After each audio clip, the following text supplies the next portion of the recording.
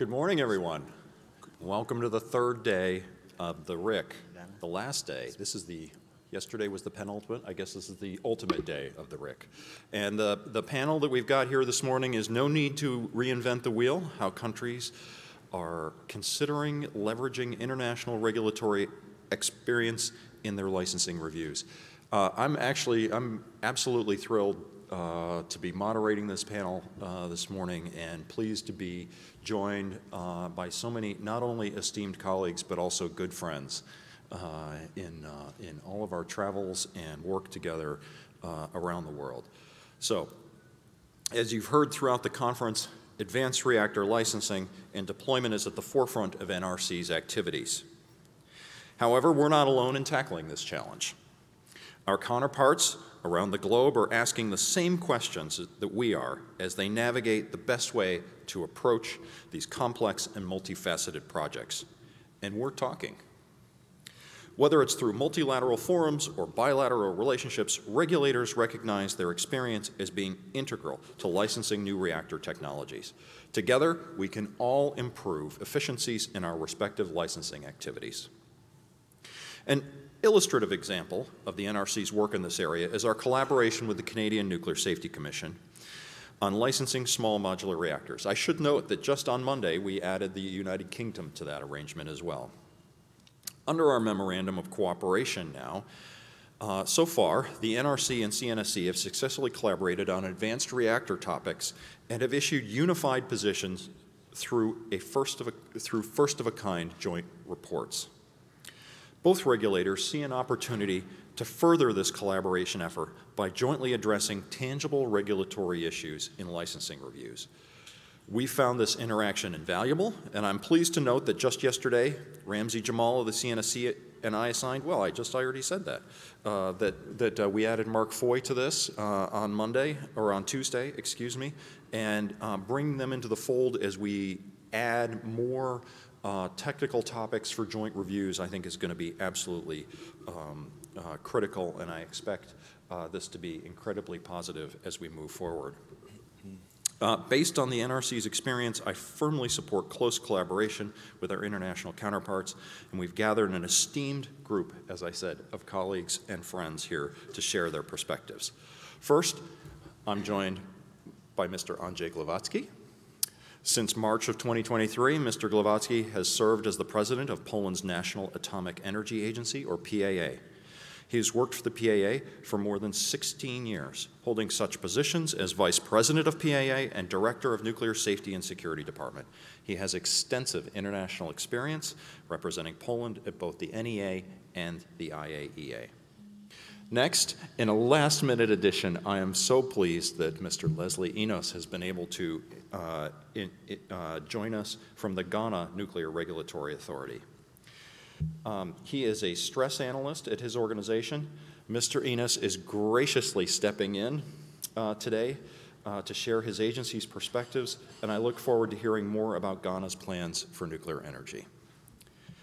Next, Dr. Carlo Acia joins us from the Philippine Nuclear Research Institute, where he has served as director since 2017. In his capacity as the PNRI director, he's dedicated to promoting the peaceful applications of atomic energy and supervising the safe and responsible use of nuclear science and technology in the Philippines. Prior to his appointment, he served as the director of the Philippine National Institute of Geological Sciences.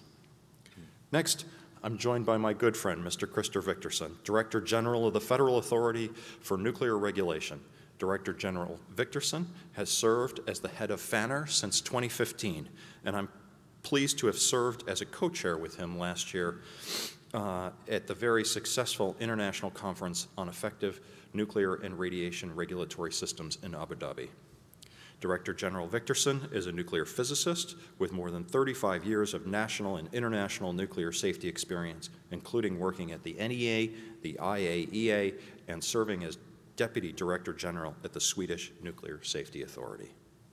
Last, certainly not least, we'll hear from Ms. Liddy Everard, Deputy Director General of the IAEA and the head of the Department of Nuclear Safety and Security.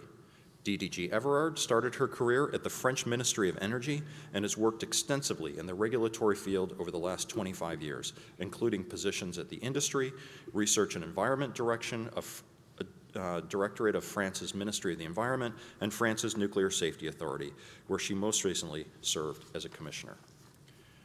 With such a strong panel day, I'm certain we'll have an exciting dialogue on the role that sharing international regulatory experience for licensing advanced reactors will play as we continue to see more advanced reactor designs develop. So without further delay, I'll turn to our first panelist, President Glavatsky.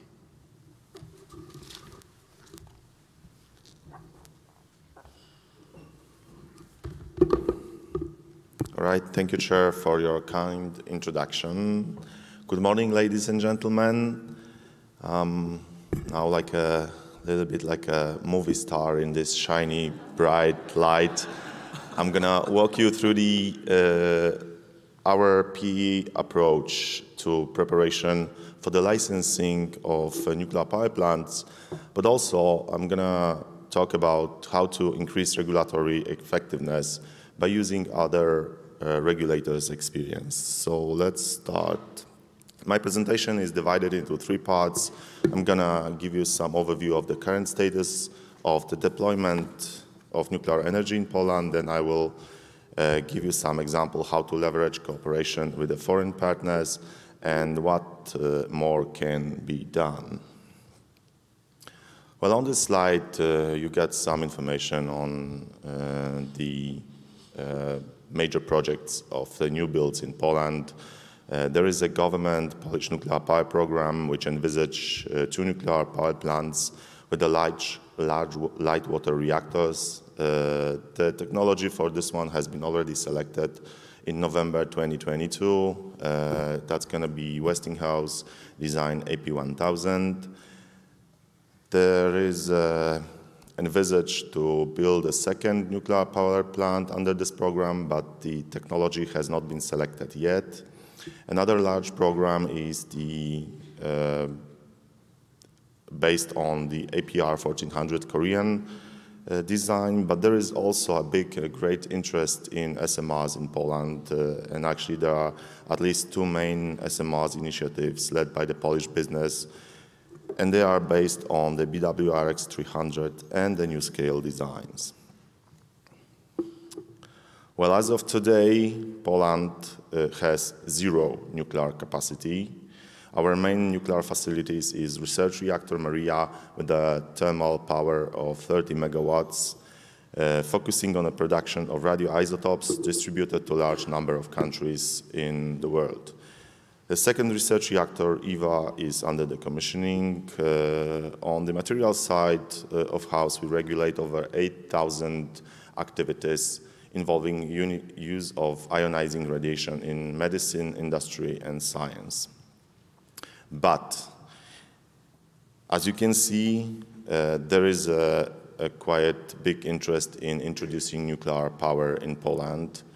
On the map, you can see potential sites for the new builds. And the one which is at the very top of the map, close to our sea, which is called Lubiatowo Kopalina. This site has been selected for the first NPP AP1000 design. Also, in this gray color, in the center of Poland, you will see the potential site for the Korean technology, and the yellow-orange color are the potential sites for the SMRs reactors. Now I'm going to give you a very quick overview and update of the recent developments of the government Polish nuclear power program. In the last year, there has been several decisions made by the regulator and the government, but also by the business or the company which is going to build the NPP. In last June, I've issued the general opinion for the AP1000 design, which is the pre-licensing mechanism in Poland to inform prospective utility on regulatory expectations and explanations of the safety requirements based on the questions that they may ask or they might be asked by the utility. There were also several decisions issued by other state authorities. Ministry of Climate and Environment issued a decision in principle for the first NPP that gives green light for the investment in terms of political support based on national energy and national security decision. And finally, the local governor of Pomorskie region issued location decision for the first NPP. That is an administrative prerequisite for any activities on the site. On the business side, the Polish utility PJ, Polish Nuclear Power Plant Company, they signed contract with the Westinghouse and Bechtel on engineering services. So you can see that it is rather ambitious program in Poland, also for PEA to be ready for this important task, which is the licensing of the first nuclear power plant. We did a lot, but we will continue, and we continue to do this in terms of our capacity building. We maintain and develop cooperation with a large number of regulators around the globe, and in particular taking into account reactor technologies selected for the first investment in Poland. We focus on extending our cooperation with the three main partners, US NRC, Canadian CNSC, and Korean NSSC, well, together with the KINS. Our cooperation is based on a few proven capacity building mechanism. It's an on-the-job training, which are the assignment of the PA safety specialist and nuclear inspector to the foreign regulators. That technical workshops focus on exchanging regulatory experience. Like just this year, this February, we hosted NRC staff and their contractors to work with us for a couple of weeks to prepare documents which will be used in the licensing process. There is a tailored cooperation on safety assessment. I would like to mention here a successful 2 years project with the US NRC under the umbrella of IAEA to simulate licensing process and safety review of construction application that was recognized by the IRS mission as a good practice. Well, I consider the on-the-job training program as a huge support in PA's capacity building effort. We launched this program in 2015 with the help of several foreign regulators gathered in Regulatory Cooperation Forum that is active under the IAEA. We have already accomplished over 40 OJTs in 8 countries, many of them hosted by the US NRC at the TTC in Chattanooga, but also as a site visit and technical visit to the Vogtle 3 and 4 construction. We've also started implementing OJT focus on SMR licensing. The assignment of our people to foreign regulators gave our staff a great opportunity to get hands-on experience of regulatory work in the field of help them to prepare for performing their regulatory job when we will perform our later on reviews. Well, we've joined 2 initiatives recently which also give us the opportunity to be familiarized with the technologies, but also, like I mentioned, we believe that the best thing what you can do preparing for the application is to have a hands-on experience, hands-on training to work with the documents. Where, as a conclusion, our main challenges that we are facing is to have a simultaneously license more than one application. That's a big challenge. Our original assumption was to have the same technology under the Polish nuclear power program, whereas right now we have like more than 4 new builds projects that have been developed in Poland. So we adjusted our approach and capacity building to be ready for whatever lies ahead. Well, international cooperation, especially with the US NRC and CNSC, is crucial in our efforts to achieve full regulatory readiness. We are working to obtain good knowledge of design technologies before applications are submitted. Secondly, we also review our regulatory framework, and in this way we are using IAEA safety guides and requirements to develop, to update our current legislative framework. What are the next steps? Well,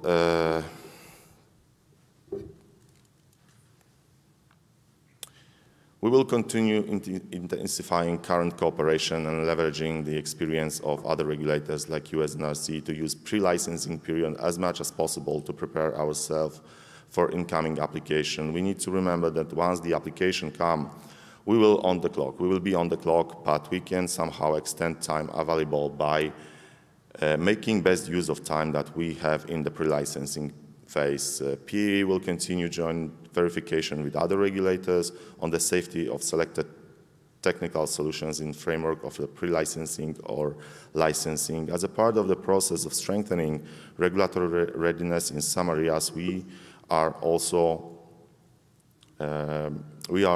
starting to share our experience and knowledge with other regulators, including other embarking countries like members of the RCF.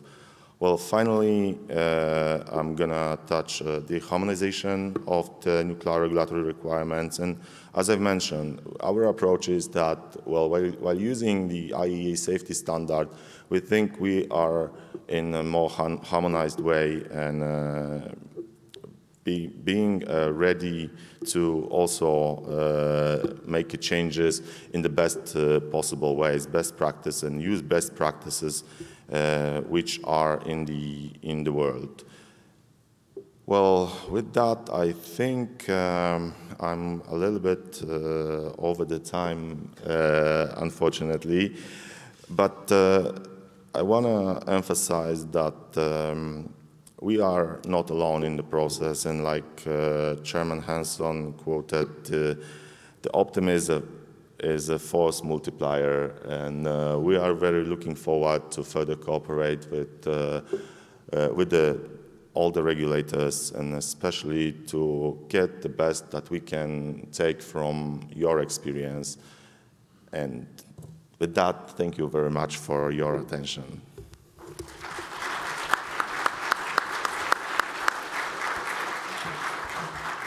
Thank you very much, President Glavatsky. I really appreciate all of your remarks in that really fascinating overview of the activities that are going on in Poland.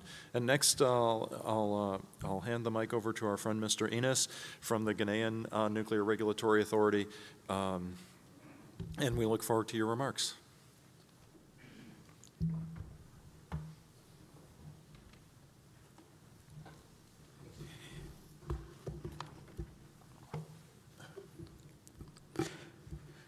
Good morning, Chairman Hansen, my fellow panelists, ladies and gentlemen of the conference. I would like to thank Chairman Hansen for giving me the opportunity to present Ghana's perspective on the subject at hand. I am here today to replace the Director of Nuclear Installations of the Nuclear Regulatory Authority of Ghana. Unfortunately, he wasn't able to be here today, so I'm hoping that I would help provide our perspective in a very good way.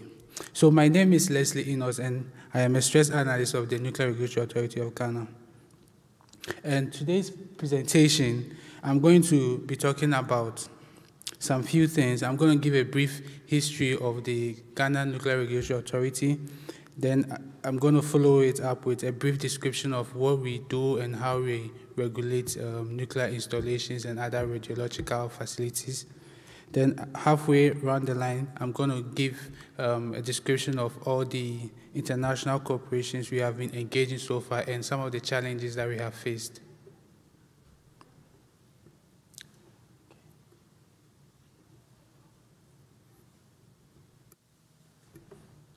How do I push? Yeah, there you go. Oh, okay.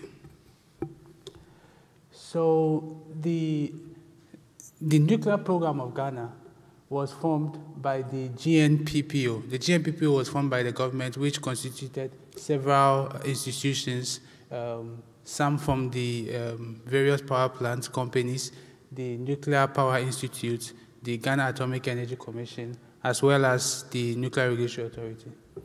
So at the end of the Phase 1 program, the GNPPO developed a program comprehensive report, and this was the main document which served as a decision-making document for the government in order to show their commitment in the nuclear power program. And based on this document, the President, Honorable Akufo-Addo, in July of 2022, made a public declaration of Ghana's intentions of adding nuclear power to our energy mix.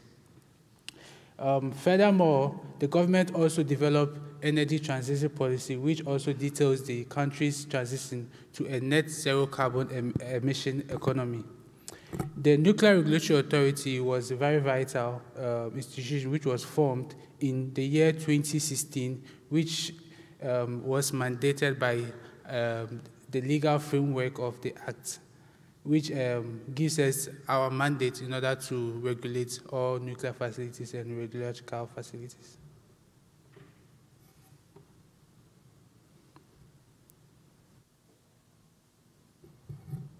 Okay. So the Nuclear Regulatory Authority is guided by the NRA Act 895, and the authority is supposed to serve as the competent authority for regulation of all nuclear and radiological matters. So this scopes development of regulations and guide management of radioactive waste, spent fuel resulting from civilian applications in Ghana, and also liability for nuclear damage.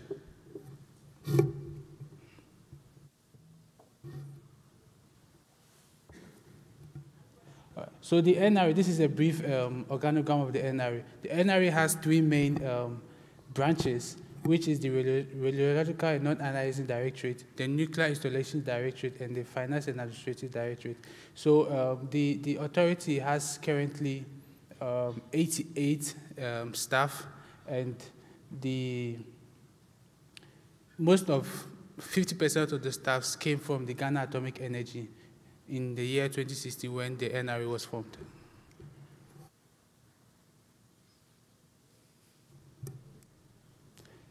So like I said before, so what we do is basically the same as most regulatory bodies. We try to conduct inspections to verify compliance. We issue authorizations and licensing.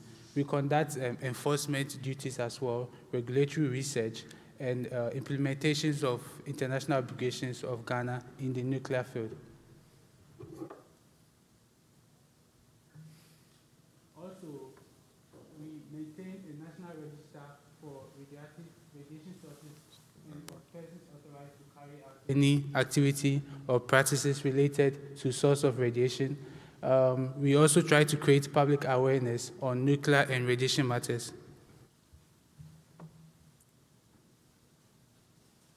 In terms of our global nuclear safety community, we follow the IAEA's General Safety Requirements Part 1, and this mandates us that we should have international obligations and arrangements for international cooperations and assistance, and also we should be able to share operating experiences and regulatory experiences among other member state countries.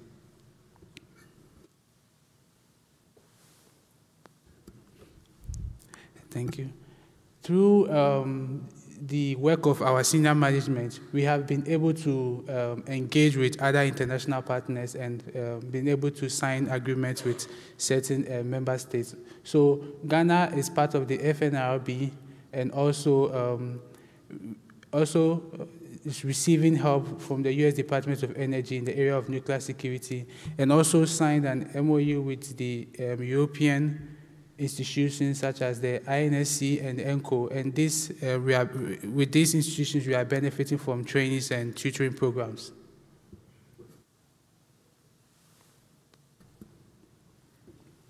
So also we have an MOU with the Canadian Nuclear Safety Commission, which was signed in 2019 of September, and with the Pakistan Nuclear Regulatory Authority, which was also signed in December 2021.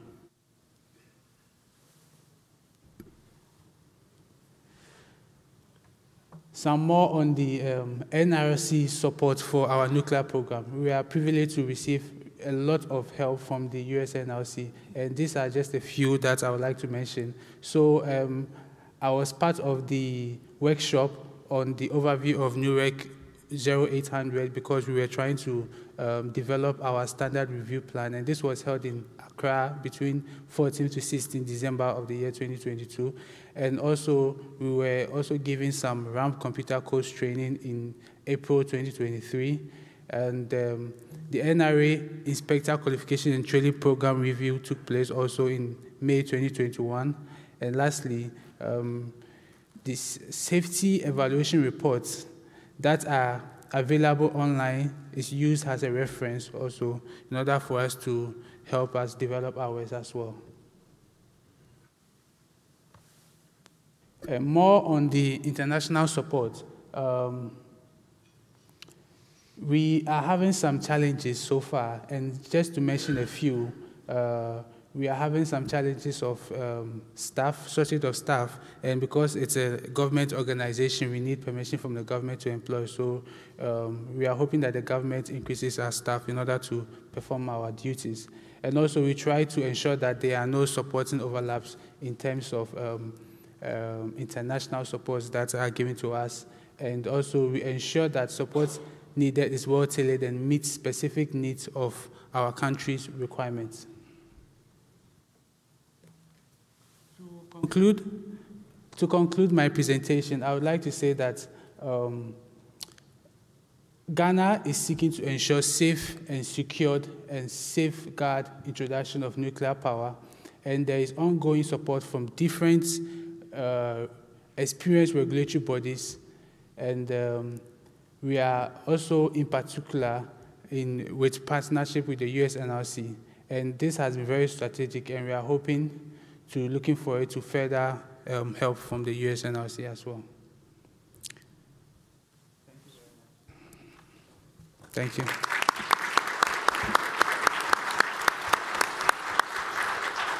Thank you very much, Mr. Enos, and we really appreciate your filling in here, I think, with about 15 minutes notice. So really, there's a lot of adaptability there, and certainly one of the other things that I think is coming up in Ghana is a peer review mission to kind of review preparatory activities to regulate nuclear energy, I think, coming up in 2025, and we look forward to continuing to support that. With that, I will hand it over to Dr. Carlo Arcia.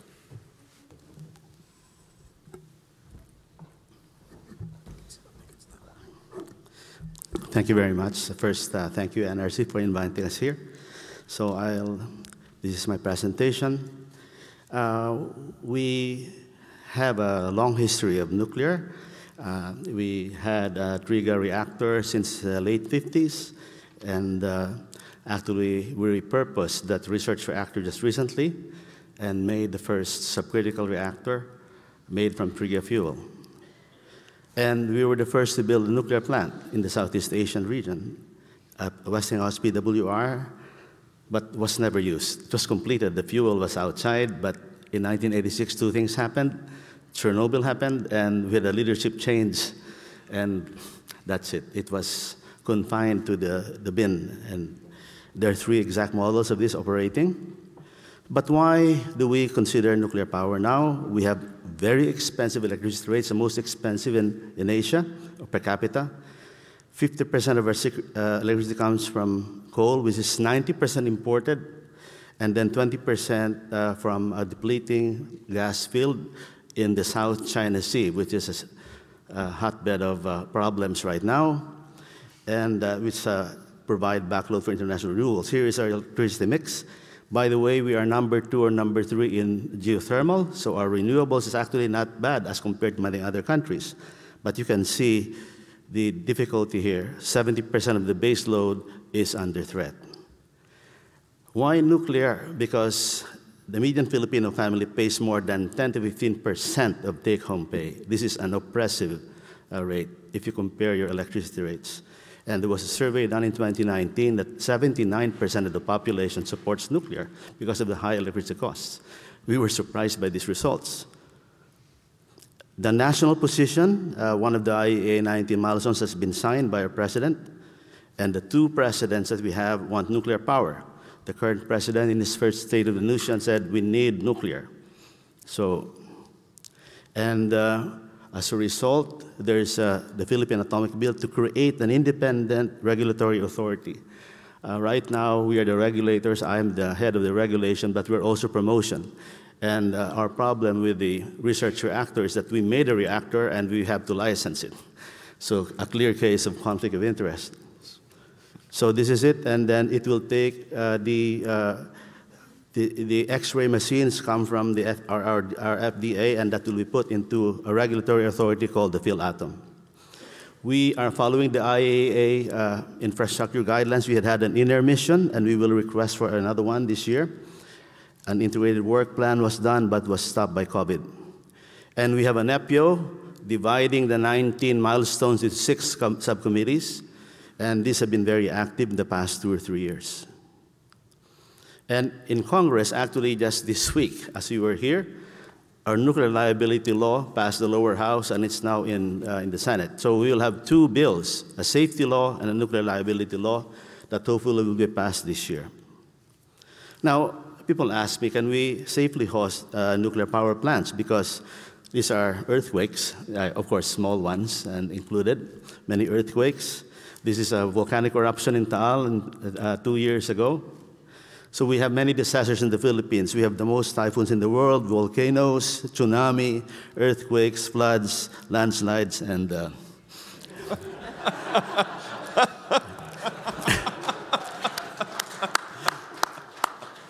anyway, so when people ask me about safety, my answer to that is, if nuclear is unsafe, why does America have nearly 100 nuclear plants supplying 20% of electricity and operating to close to 60 years? So we rely on the American experience. 80 years total. And we can learn many things from American nuclear. 60 years of safe and clean nuclear operations, privately owned. The nuclear plants in the Philippines will be privately owned.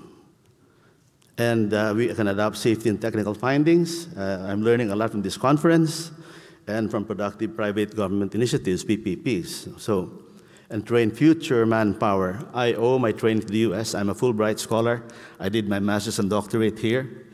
Thank you. And then, but I also tutored Black and Hispanic kids in Chicago. I'm proud of those I tutored there now, productive citizens. Here is our president meeting with U.S. Nuclear Corporation, and then with the small modular or micro modular plants. Our president is technical. I was impressed by his questioning, and then so. The insight we gain from the experienced regulators, the separation of the promotional body, which is also happening in the US, that's really important.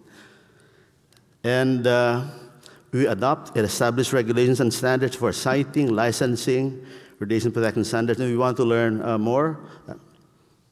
And on-the-job training, these are the strategies that we want. Training courses and workshops, technical assistances.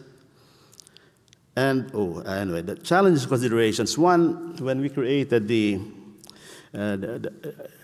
there are pushbacks from interfering government regulations. Some government regulators don't want to surrender their turf. And then there are also some, as I said, the oligarchs and the politicians. Those are the real disasters, by the way. The rest you can live with, you know. So challenges to regulatory independence, this perceived overlapping regulatory coverages. For example, there was an attempt to introduce commercial policy into safety law. And we were saying that, you know, we had a law review by the IAEA, but some powerful politicians up to now are trying to insert this. And fortunately, they will be defeated. The nuclear safety law was voted 200 versus 7. Okay, so. And how do you fund an independent regulatory body without yearly congressional budgetary approval? Because you can be held hostage by congressmen who want the nuclear plant approved in their jurisdiction. So, and we have to integrate into nuclear law the updated conventions on nuclear. I'm very proud to say that the CSC, Convention for Supplementary Compensation, is well integrated into our nuclear liability law, which is being discussed and will be passed this year. Then how do you select the regulators? That's why I was very curious how the regulators are selected. Technical versus legal background. In our law, it says there that the regulators have to have technical background. No lawyers. I mean, you can have a law degree if you have a scientific background. Anyway, I have a lot of lawyer jokes I can tell you in the break later on. So future prospects are this. So thank you very much for listening.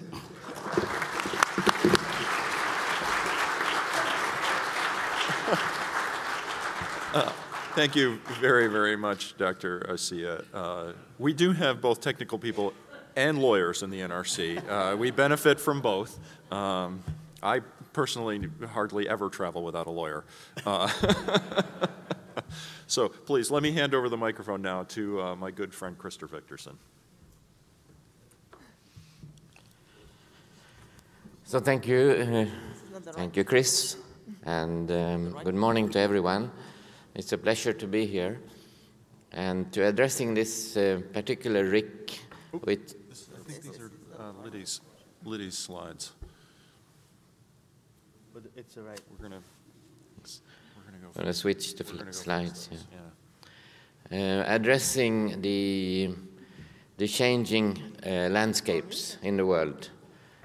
So I have chosen to title my presentation to FANR, which is the Federal Authority for Nuclear Regulation in the UAE, which is the Nuclear Regulatory Authority.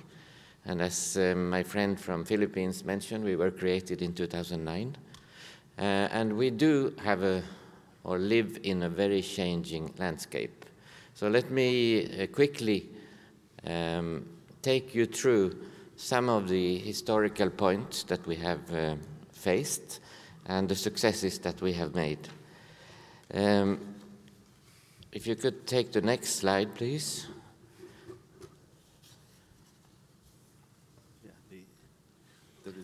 Yes, it's coming. So this is a picture with the 4 nuclear power plants that now are in operation.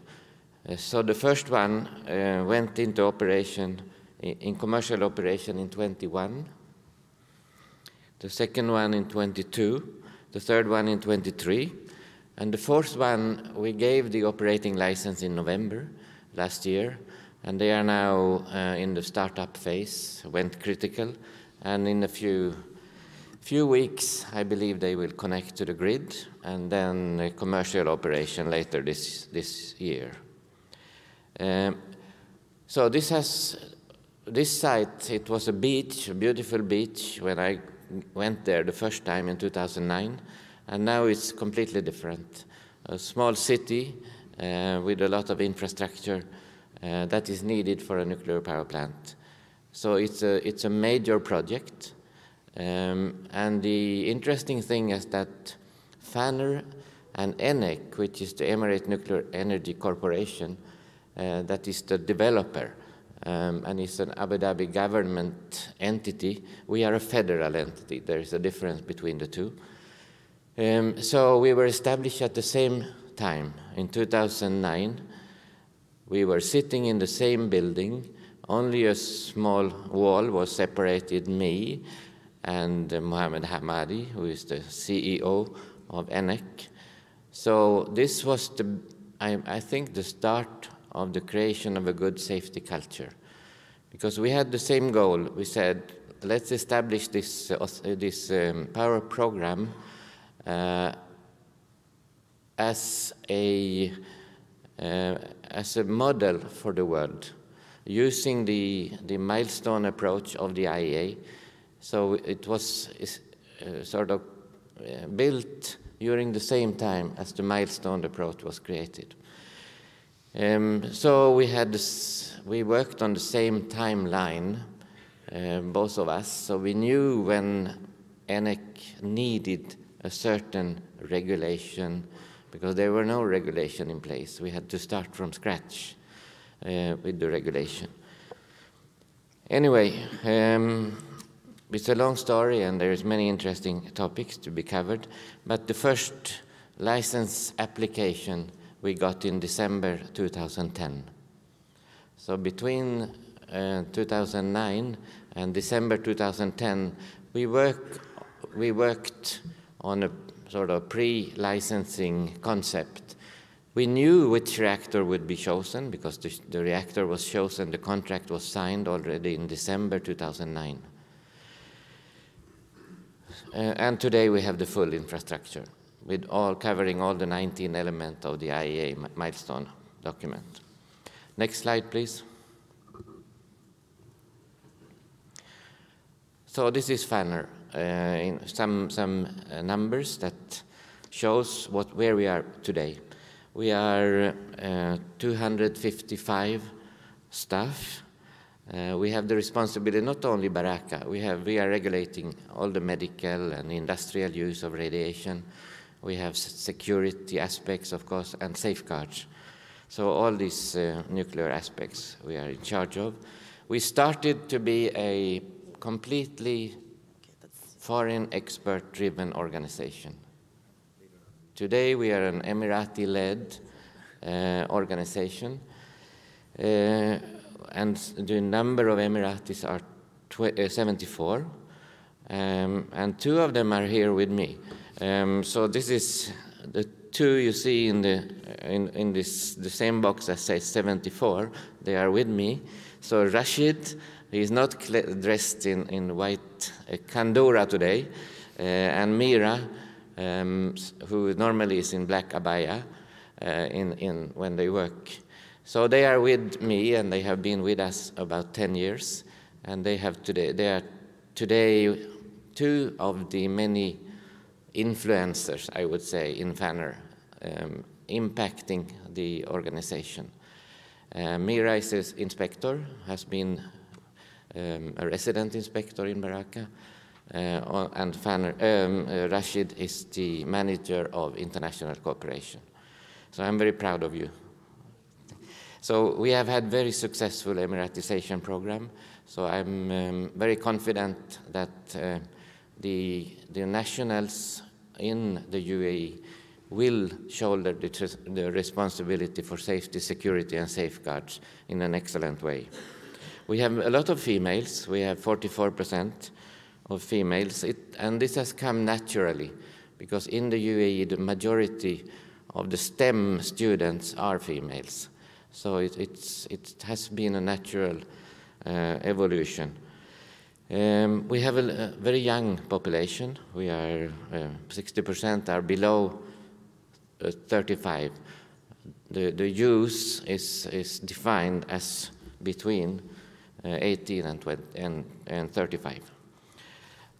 We have many in leadership positions. 80% are, that's why I said Emirati-led organization. Next slide, please. So we do have now all the reactors in operation. So we have switched from licensing into operational oversight. And then, of course, as you all realize, safety culture is an important aspect of the operation. So we have been active internationally. You heard yesterday in one of the sessions about the NEA working group on leadership and safety culture. We have been there. We have created an internal safety culture working group.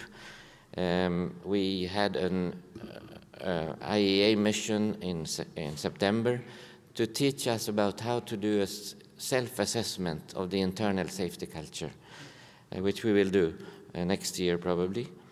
And I announced in November last year that 2024 will be a year of safety culture at FANR, which will influence our own program and our own inspectors, particularly focus on the inspectors. The resident inspectors do have an important influence on the safety culture of the operator in particular.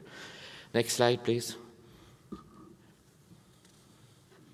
I will be quick. So we will also focus our oversight activities on safety culture, not only, of course, but we will include an element of safety culture in most of the inspections that we are doing. Next one, please. So Another change is the COP28. So on the 2nd of December last year in Dubai, 22 heads of states came physically to Dubai to sign the tripling declaration of nuclear energy by 2050 in the perspective of the climate change. On this opportunity, we also had a workshop with the IAEA, with WMO, and with presence of EDF on the resilience of nuclear power plants for challenges caused by climate change. So we have officially launched and working now on a transformational project which we call Integrated Operational Nuclear Safety. I can talk more about it later. Next slide, please. We had another important event that I would like to point to, namely the Regulatory Conference. And the Regulatory Conference agreed on 4 themes, and these themes are not only for FANR, it's for all regulators. So we worked together with NRC Chairman, Chris, to make sure that we have a follow-up and make sure that regulators really commit and take actions in these 4 areas. And we are certainly doing it inside FANR. Next one, please. So based on this COP28 signal, we realized that more nuclear will come. We don't know, no decision has been made in the UAE, but we expect. And as we have heard during this conference, we need to be ready as regulators. So we have created a task force, we call it FANR Growth, to study the consequences of additional big reactors and SMRs. And this is just some information about and the last slide is next one, talking about the changing regulatory landscape. So many of us have, my colleagues have mentioned this leveraging the resources, and we certainly did that when we started licensing of Baraka. These are Korean APR 1400 reactors. There was a reference plant in Korea, built and operated, licensed. The reactor was licensed by NRC before, System 80+ of combustion engineering. It was licensed by KINS. So we said in FANR, why should we redo everything? There is no reason. We trust what NRC did, and we trust what KINS did. Of course, we reviewed exactly what they did. So this allowed us to focus on specific UAE factors like the weather, environment, etc., and on the organizational setup, on topics that we were responsible ourselves. So also, and the second message is that there is a big contrast between being a regulator with operational oversight and licensing. This is, you have, in operational oversight, you need to be ready. You have to have the full oversight or full infrastructure in place, and you need to be ready to act 24/7. And we have experienced that at FANR. Many weekends we have worked, and this is a must. And we are adhering to the recommendations from the Reg Conference, and we make sure that we have the highest standard for safety, security, and safeguards under this tripling. And this needs some additional also international cooperation. So I would really urge the international regulatory community to work together in order to challenge or to face all the challenges of the tripling initiative. Thank you very much. Thank you very much. Thank you very much, Director General Victorson, for your presentation. And I would note that there are even, I think, some really leading edge things going on in the UAE with regard to regulation. For instance, your dedicated cybersecurity incident response center, and I believe there's a director for innovation in your organization now that even as you're building this capability, you're also leaning forward and looking at changes as well. So thank you very much. And next, I'd like to hand over the microphone to Deputy Director General Lydia Everard. Thank you very much, Chris. Good morning, ladies and gentlemen. It's my great pleasure to address you today at the RIC, and I will give you an overview of the IAEA activities to support regulatory infrastructure and SMR safety. First, the IAEA, established in 1957, has 178 member states and works under the motto Atoms for Peace and Development. The mission of the Department of Nuclear Safety and Security is to provide a strong and sustainable global nuclear safety and security frameworks with the development of safety standards, the provision of peer reviews for their application, and the implementation of legal instruments such as the Convention on Nuclear Safety. The agency is highly committed to building national capabilities in nuclear safety, especially for embarking countries. The IAEA develops a series of safety standards that serve as a global reference for member states for protecting people and the environment, and they contribute to a harmonized high level of safety worldwide. To date, 134 safety standards have been published, and 36 are under development. There are 3 levels of safety standards: safety fundamentals, with one safety objective, which is on the slide, and that states that this fundamental safety objective is to protect people and the environment from harmful effects of ionizing radiation. And then there are other levels, so safety requirements and safety guides. The IAEA supports its member states via safety review services in which member states' practices are compared with these international safety standards. In 2023, the agency conducted over 60 safety-related peer reviews and advisory missions, and as you can see, there are many different reviews, for instance, on regulatory infrastructure, such as RS missions, on operational safety, OSAT missions, on long-term operation safety, so SALTO, but also on topical, matters such as safety of research reactor or safety of fuel cycle facilities. The Global Nuclear Safety and Security Network, so the GNSSN, is a web platform whose missions comprise 3 elements. First, sharing knowledge, experience, and lessons learned, supporting interactions and collaboration amongst member states, and supporting capacity building. The GNSSN includes 20 networks in total that include regional and topical networks.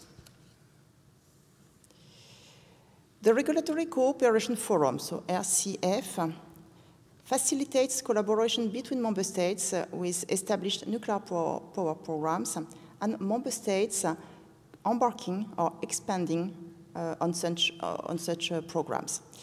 The RCF has contributed to multiple instances of bilateral assistance, including engagement between the US and Poland and activities of the European Commission in Africa. So this slide is, directly linked to the topic of the RIC, so that's interesting to have this kind of connection. That means that it's really, a major topic for all of us. So how are we preparing for the future? In 2023, we held this regulatory conference, which is on the slide. And as you already mentioned, so the environment we are working in is always evolving, which impacts the role of regulators. The past few years have brought several examples, the global pandemic, of course, emerging new technologies, or ensuring nuclear safety and security during armed conflicts. So this is a few examples that illustrate what we need to address, and usually in a kind of unpredictable conditions. In 2023, with this international conference in Abu Dhabi, regulators shared their experience, particularly with regard to building resilience and agility to respond to new challenges. Thank you very much again to you, Chair Hansen, and to Christer Victorson for serving as President and Vice President. Thank you to the United Arab Emirates for hosting this conference, which was a very successful conference with more than 600 participants, and this very clear call for actions. This is the next step. I think a conference is an important step, but the follow-up actions are equally, important. Now, moving on to the agency activities on SMRs.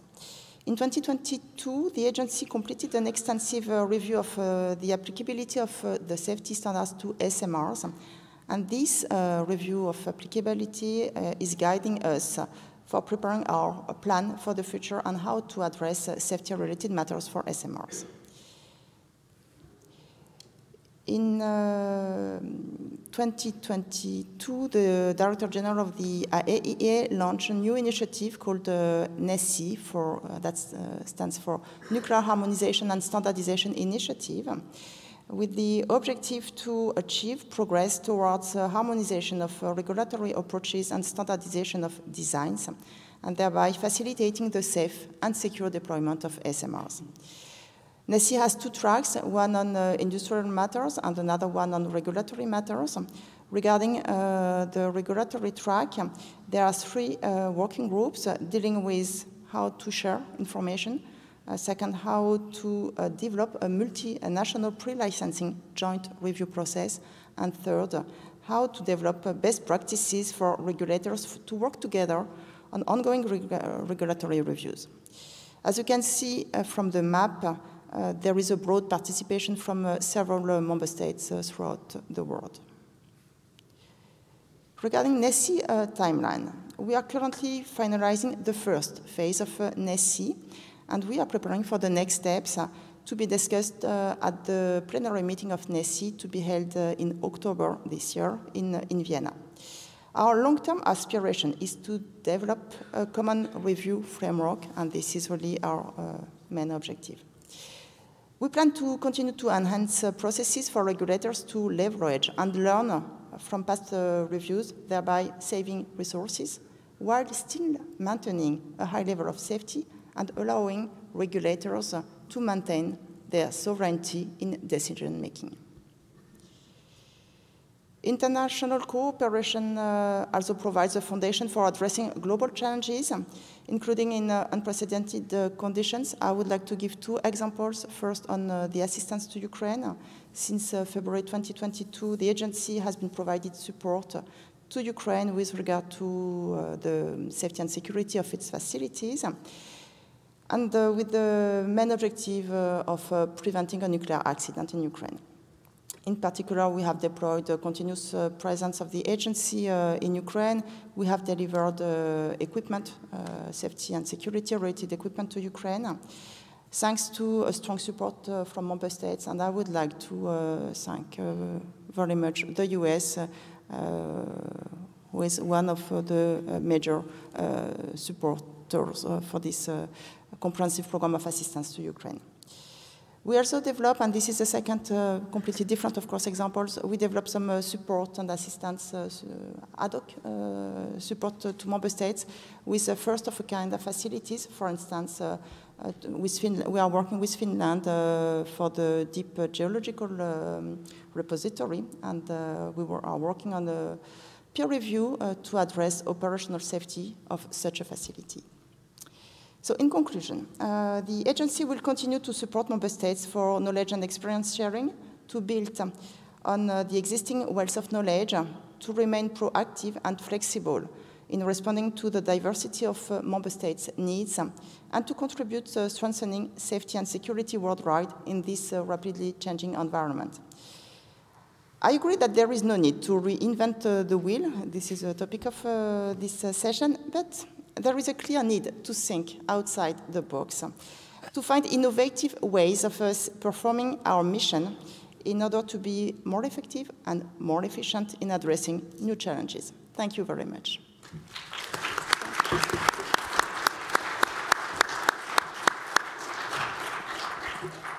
Thank you, Liddy, for that, and particularly that last bullet in the closing sentiment. I couldn't agree more, obviously. Well, let's get into some questions here, and have a bit of a dialogue. I'd like to start off with, I think this is a question for Poland and our friends from Ghana and the Philippines, really, about how is your country planning to leverage licensing reviews and data from vendor countries in your review process? And I think this could be a question as well for Fanner, in order to talk about pre-existing reviews on the APR 1400 and thinking about how if new technologies are going to be deployed in the UAE as well. And what do you think are the greatest challenges to accepting information from another country in your national review process? You can go first. Thank you very much, Chair. Well, thank you for this question. Actually, we are currently working on this since the AP 1000 was the first NPP which is going to build in Poland. And it already has been licensed in US. It has already been built, constructed, and is in the operation. So our approach is that we don't want it to, also like Fanner, don't want it to review all the technical informations from the beginning. We wanted to take the benefit of the work and the assessment which has been done in US and to take some of those to our review. There are some legal challenges, of course, to what extent we can use this kind of information, but for sure the aspects which are quite general, we're gonna take them into our review and our assessment. We're gonna focus on the site specifics. We're gonna focus on our environmental specific issues. There are some differences in requirements. And this is what I wanted to emphasize. So the biggest challenge is make sure that you understand what was the design basis, what was the legal basis in the country of origin versus what is in your country, against what kind of requirements the design was verified in the country of origin. Because if the requirements, well, if they match, and you verify, you understand that they are matching, you are on the safe side. But if and you do not understand and you will take the review as it is, not understanding what were the requirements in the country of origin, you may have some troubles. So we are currently doing this. So we are verifying and using the time which we have right now to compare also the requirements in US and in Poland to be knowledgeable enough that we can assure then when we will get the application, we will be knowing which kind of documents, reviews we are able to accept. So I'm gonna live with that and give the floor to the next speaker.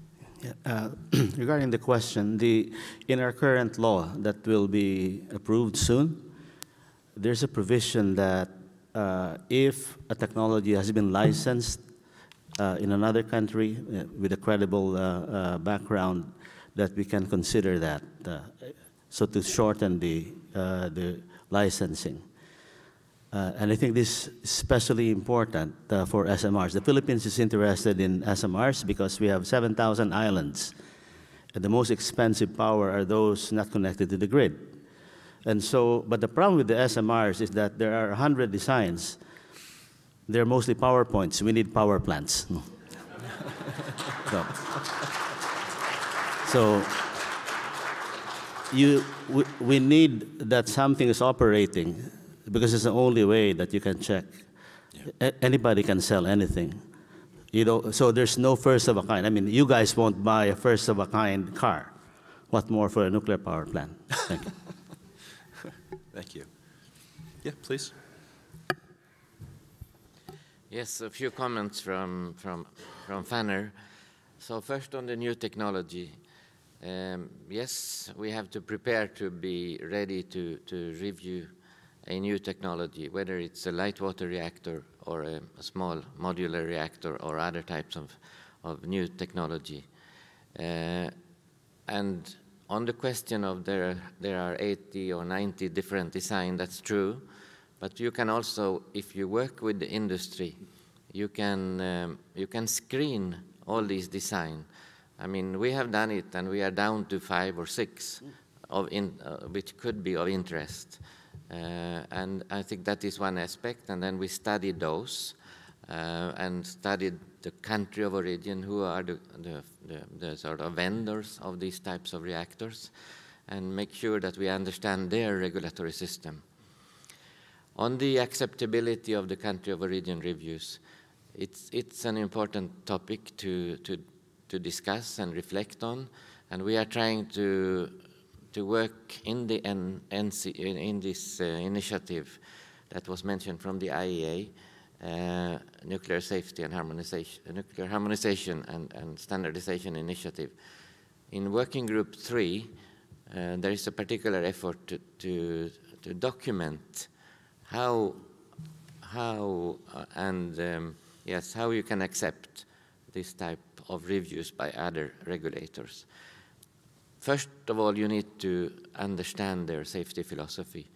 You need to understand their regulatory system, and you need to understand the operating experience.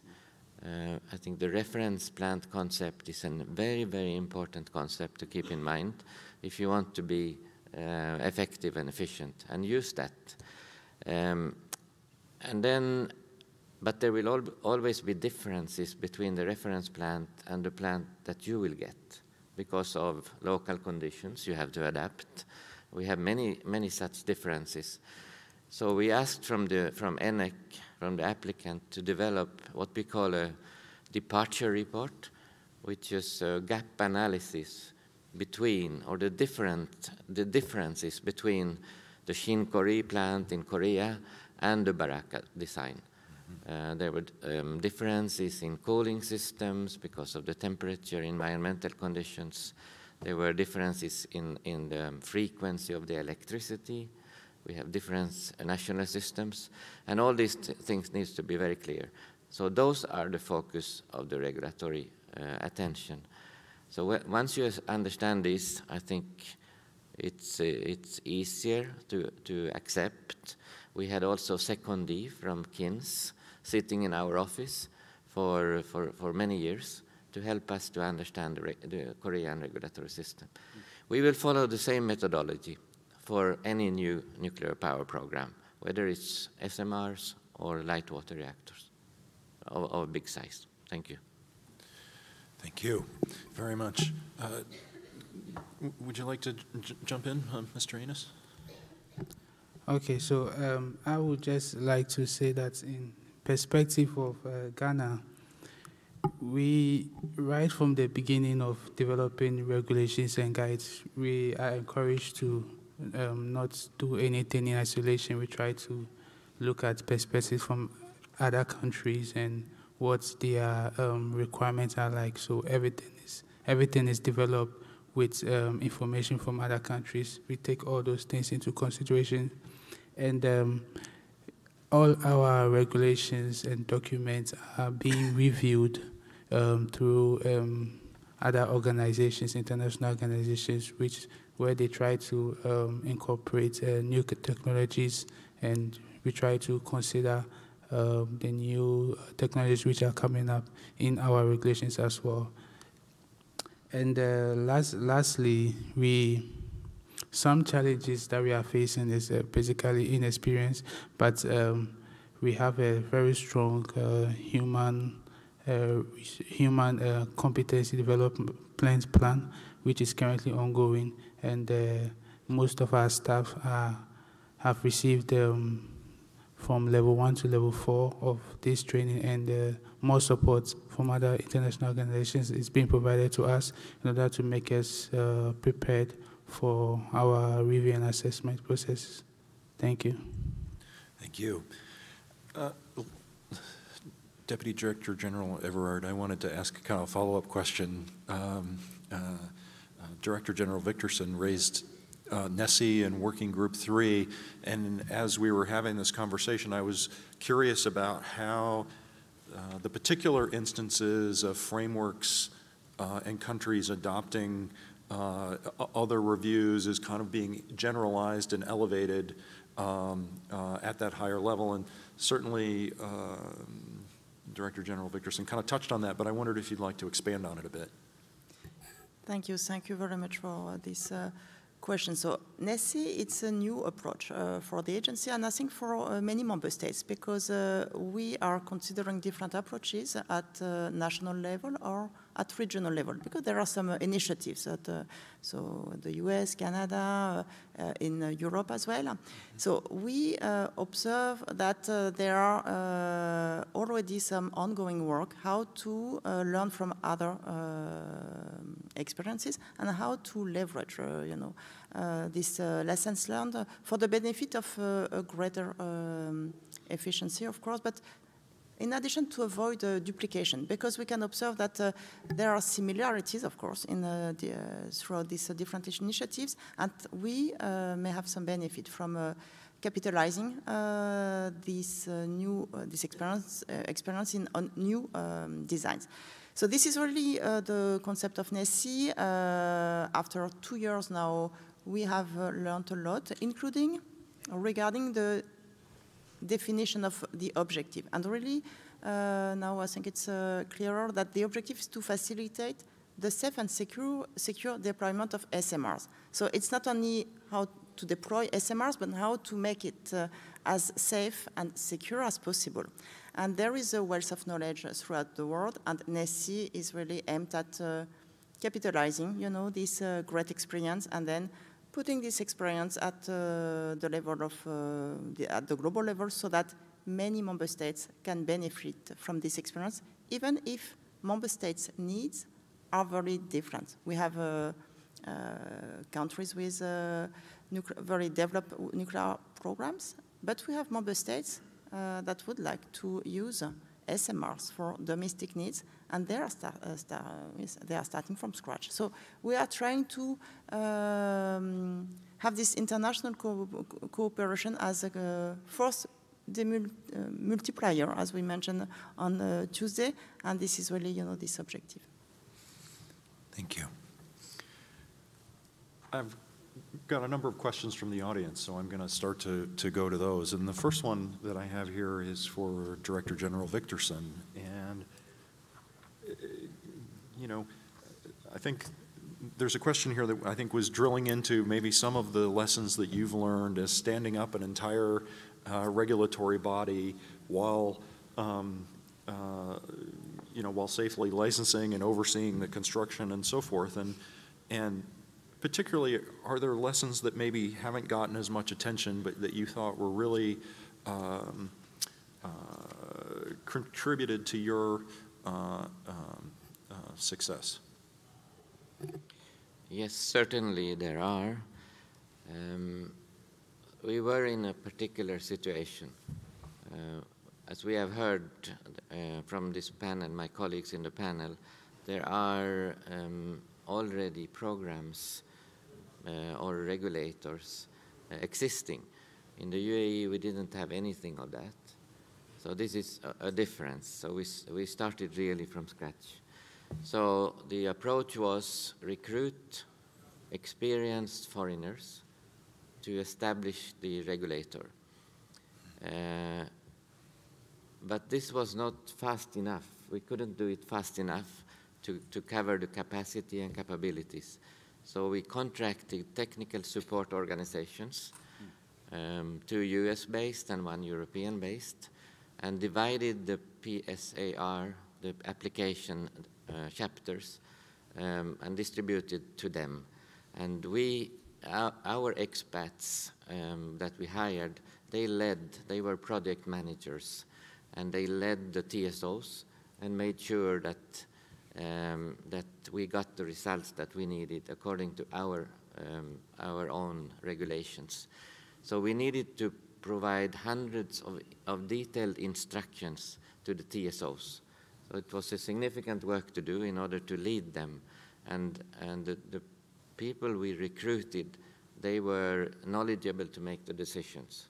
So we made our own decisions. We were a small organization, but we relied on external organizations. We used a lot of IAEA support. I should mention that the first in-ear mission we had in 2011, where they checked that we have programs ongoing to cover all the infrastructure elements.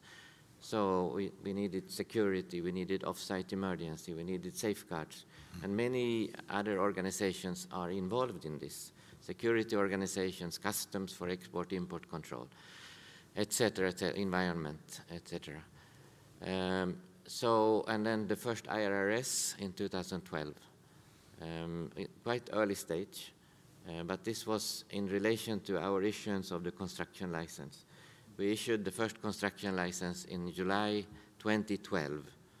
It was a little bit delayed because of the Fukushima accident, so we had to factor in, so we sort of stopped and paused and joined NRCgov approach in Europe, and made sure we understood how they did this in the European countries.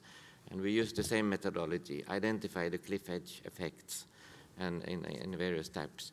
And then we were done by that by July 2012. And then we could issue the construction license for Unit 1. We have also another concept which I didn't mention before, something called International Advisory Board. So the government of Abu Dhabi set up something called an International Advisory Board with high-level experienced policymakers and nuclear professionals from a number of countries. It was led by previous IAEA Director General Hans Blix.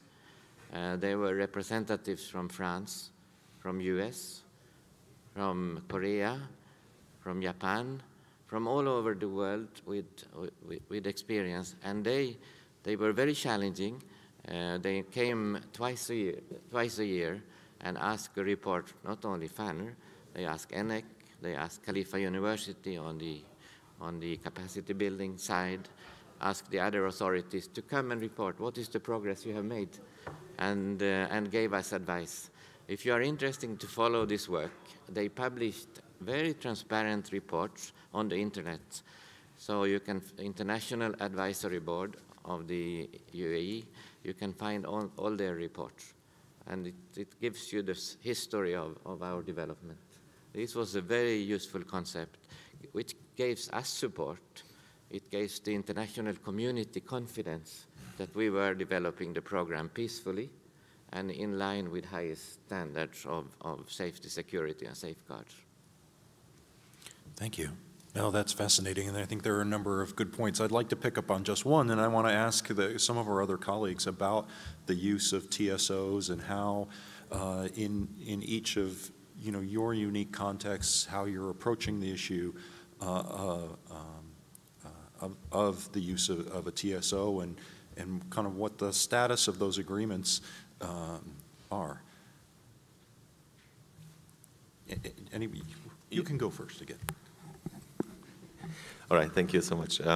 Well, since we don't have, Poland don't have an experience in licensing nuclear power plant yet, then we did not create any unified TSO for regulatory authority in Poland. We rather wanted to use different organizations, different institutions to on different disciplines that they will help us reviewing the documentation. And there is a mechanism in Poland which is called the authorization for the TSO. This is a kind of a mechanism to pre-verify the institution which has to have enough competence, but also to avoid a conflict of interest. And this is a mechanism we use up to now. So we've, as a regulatory authority, we've kind of selected these topics which we will ask for the technical external support, and the competences we do not be able to build in-house. These are some site specifics. There are some competences in the site examination, but also the review of safety assessment, safety analysis. The biggest challenge which I see, and we are working on that currently, is that according to our Polish law, we got 24 months to review the documentation when the application will come. And you can imagine that with this kind of system of technical support organizations, we have to go through the public procurement process, which probably in some of the countries, at least in our country, it may take time. So we wanted to also take this time before the application will come to prepare an agreement with those institutes, those institutions which are going to help us with the technical analysis, being ready before the application will come. And the mechanism, we have some ideas which kind of mechanism we can use, but it's like a big challenge and advice. If you guys trying to use this kind of system, make sure that when the application will come, you will have a direct path to the institute you choose, that they can help you. Thanks.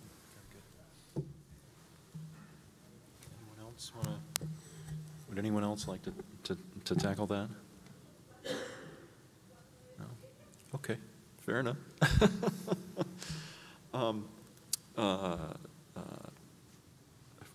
One of the questions that I've got here on the iPad actually has to do with how are the countries in this group actually helping other countries? So for instance, you know, our friends in Poland and Ghana and the Philippines, you all have taken significant steps to prepare to regulate nuclear energy. How are your phones ringing from other countries who might be ready to learn from where you are on that journey? Yeah, please, Dr. Garcia. Yeah, the Philippines is part of the ASEAN. ASEAN is the largest agglomeration of countries, about 600 million people with no nuclear power. And it's one of the richest too per capita. That includes Indonesia, Thailand, Vietnam, Philippines, and then differing levels of economic development. But we have a group called ASEAN-TOM, which is the Association of Regulators, and we meet yearly. Mm-hmm. And believe me, in that meeting, there's an exchange who's going to be the first, and it looks like the Philippines is going to be the first. But I'll say this, one member, Singapore, for example, actually very interesting. Singapore has not ruled out nuclear power. But they said that since we're so small, they cannot afford a nuclear accident. And so what they did is they put up a nuclear safety research institute inside the university, and its only job is to vet existing technologies. They say, we have to choose the safest, and they're willing to share, and they've shared especially vendor characteristics. And you know, vendors are like car salesmen. They promise you everything, you know. And so it's good to, among countries, to see, you know, what are they offering you, and then so for the realistic. And we will be doing that. We are doing that now in the ASEAN. Thank you. Yeah, thank you. Mr. Enos, is the phone ringing in Ghana from neighboring countries about your journey on to nuclear safety regulation? Yes. So in relation to Ghana, we have come quite a long way in the nuclear power program. We are currently in the phase 2.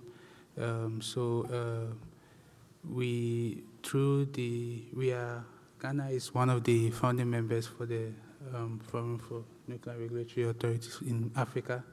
So there are two currently senior management acquiring positions in that forum where they extend their expertise to other African countries like Kenya, Nigeria, Morocco. So in this way, we're trying to leverage the opportunities in order to also give other helping hands to other African countries. Yeah. Yeah. Good, thank you. Yes, please. Yes, thank you. So there is one topic that I think is very, very essential. That is the regulation. So you are immediately faced with what type of regulations, design, siting, etc. So our approach was to rely on IAEA safety requirements, which are, I would characterize them as risk-informed, performance-based. And of course you have to, so we adopted essentially them, not word by word. We changed some aspects that were needed to be changed because of local conditions. It can, security guidance is one example. And also design. We are now revising the design regulations based on new revision of IAEA, but also because we might get new applications to site power plants in the UAE. And we need to factor in the climate change aspect, because we need to recognize that the nuclear facility, it will stay there for 1 century, 100 years. And many things can happen around us because of the climate change, which we might need to think about when we site a new nuclear facility. So this is an important consideration that we will include now in the new revised regulations. We have recently updated the regulations on leadership and management for safety, and included requirements for the licensee to make sure that on their highest level they consider safety. We had recently an inspection for NAWA, led by MIRA, by the way, on the integrated management system of the operator, including the safety culture, because IMS sets the basis for a good, strong safety culture. They looked at documents from the board. They interviewed the top management of the utility, the CEO, the CNO, etc., and tried to see are there anything that are against the spirit of safety culture? Do they have a questioning attitude? Do they have employee concern programs, for example, in the utility? Another topic is the peer review services. We have benefited a lot from IAEA peer review services. We have done 12 or 13, I don't know, almost all of them. And all have given us very valuable advice. So I'm grateful, thank you for the IAEA to keep this going. We are a member of RCF, by the way, and we have many requests to meet with other embarking countries in order to learn from the experience of UAE and FANR. And we are willing to do that. One of the principles of the UAE government is transparency, so we are willing to share. But we try to go through as much as possible through IAEA, through the various documents and conferences, and share our knowledge. Thank you. Thank you. President Glavatsky or Deputy Director General Everett, do you have anything you'd like to add?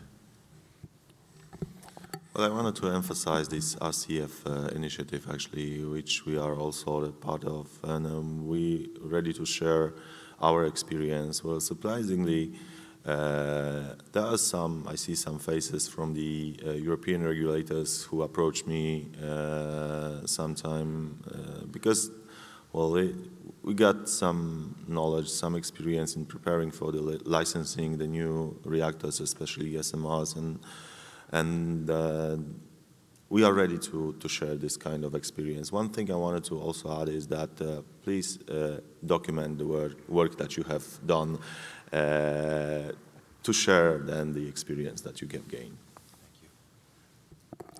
Yeah, just a few words to maybe follow up on what just was mentioned on the services provided by the agency. So the range of activities is very wide, but we are continuing, you know, expanding the possibilities with ad hoc services, and we will continue like this so that we remain very proactive, flexible, and in order to meet member states' new expectations and needs, and of course with this objective of maintaining a very high level of safety and security worldwide through this experience sharing and how to facilitate the support we can provide to each member state, considering their specific expectations and needs. Thank you. Well, we have just about come to the end of our time together. As I said in my speech on Tuesday, I think there's too much work around the world for all of us to accomplish and tackle alone, particularly as regulatory bodies. And it's a great pleasure for me to have close friends and collaborators like those on this stage. So please join me in giving them a round of applause and thanks for their participation.